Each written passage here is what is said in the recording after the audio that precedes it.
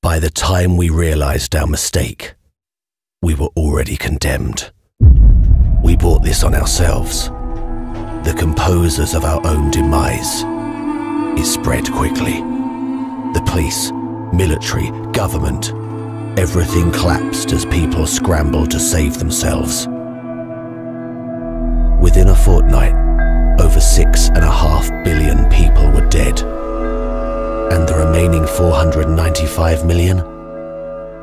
They became something else.